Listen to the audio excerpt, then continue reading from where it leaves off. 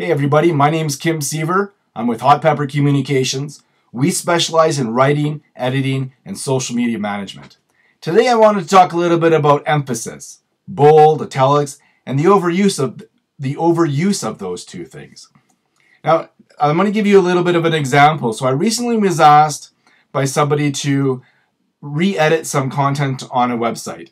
And part of the changes that were given to me included paragraphs with entire sentences that were both bolded and italicized. I don't understand why people do this. This isn't the first time I've seen this happen.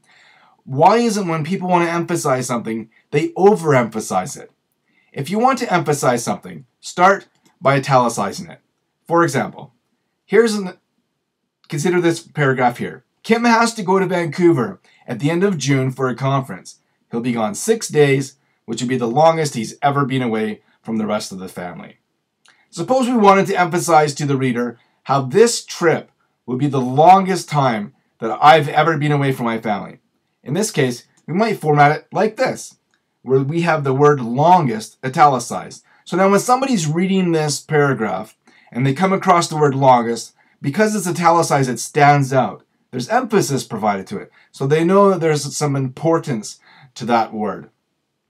This tells the user that not only is it the most important to the writer, me, but that it is also part of the part that the writer wants to emphasize to the reader. So it's important to me that it's the longest I've ever been away from my family, but I want you to know that it's important too. That's why it's emphasized. Now consider this change here. You notice here that we have 6 days in bold. These are not just any random words. They have a relationship to the italicized words. They qualify just how long longest actually is. In other words, despite the different levels of emphasis, the emphasis is still logical. So not only is it the longest I've ever been away from my family, but I'm going to be gone for 6 days. 6 whole days. Now, watch what happens if I use the same style that had been suggested to me on the copy that was given to me. See, now we will see the entire sentence as being bolded and italicized. He will be gone 6 days, which will be the longest he has ever been away from the rest of the family. See, it doesn't make any sense. The logic of the emphasis gets completely lost, and the whole point of using emphasis is muted.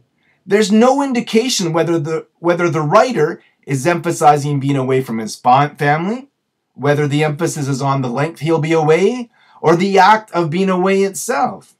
So when you're using emphasis, please make sure that it's logical and it makes sense. Here is the sensible solution. Remember that using too much emphasis will have the opposite effect. If you use too much emphasis, then there is no emphasis. Anyhow, I hope you've liked this video. Be sure to subscribe if you haven't already. If you appreciated the information in this video, please like it and share it with your friends. Don't forget to check us out on Facebook, Twitter, Pinterest, Google+, and LinkedIn, and to visit our website at hotpepper.ca. Thanks, and I look forward to talking to you next week.